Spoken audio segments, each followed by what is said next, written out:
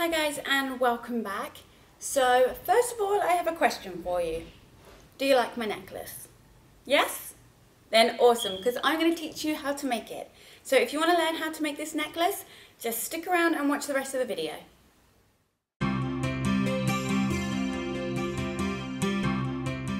Some jewellery pliers and wire cutters, some rhinestone beads, large gold chain, small gold chain, some gold wire, 4 jump rings, 2 gold beads and a lobster clasp, and optional is your favourite nail polish.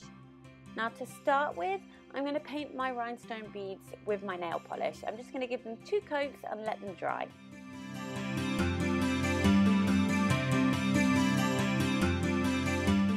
And once you're done, they should look like this. Next, you want to cut your chain, the large chain into 15 centimeters and the small into 5. So to start, you want to open your jump ring and you're going to attach the end of your gold chain to your jump ring. But don't close it yet, because you're also going to put the small gold chain over the jump ring and then close it up.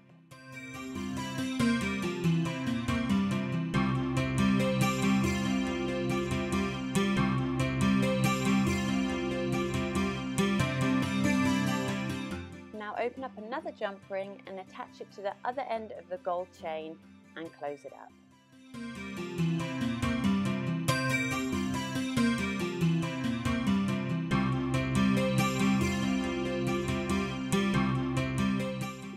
So you want to repeat the same process on the other piece of chain, but when it comes to putting on the last jump ring, before you close it, just make sure to attach the lobster clasp.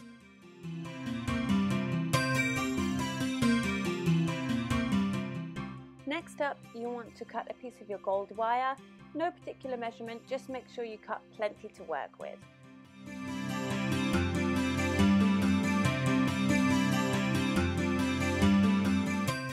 So to assemble your necklace, take your gold wire and loop it through one end of your big gold chain, and you want to fold that wire in half and push together with your fingers like you see me doing.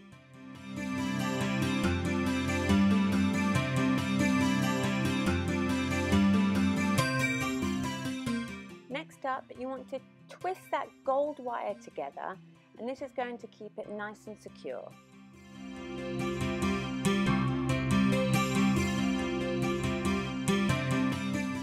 So this is what it should look like.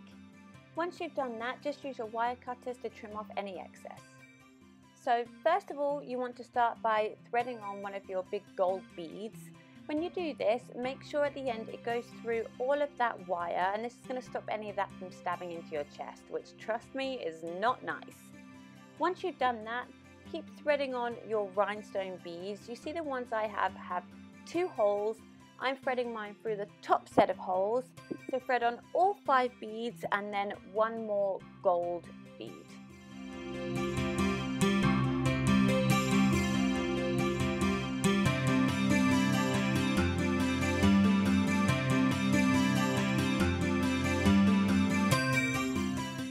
So once you've done that, it should look something like this. To finish up, it's pretty much the same process as how we started.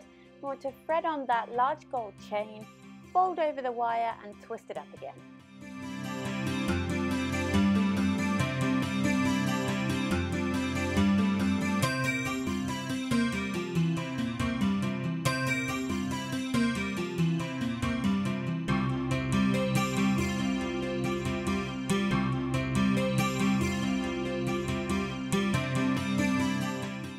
So as a little tip, if you're struggling to get that wire through your last gold bead, just use some jewellery pliers and just squish that wire together, and you'll find it goes through the bead much easier.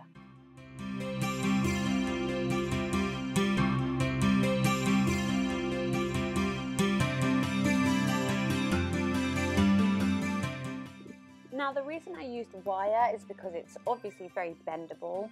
So make sure you bend that wire to make a nice curved shape to your necklace. You don't want it to be too straight.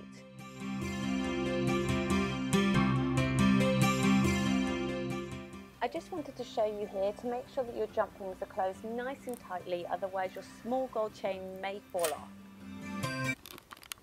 And here is our finished necklace. I hope you liked it, and I really hope you try this out because it is really easy. If you do, like always, please send me a picture of your recreations, either on Twitter, Facebook, or Instagram. I would love to see them. That's all for today. I hope you have a lovely day. Don't forget to check out my blog, and I will see you in my next video. Bye bye.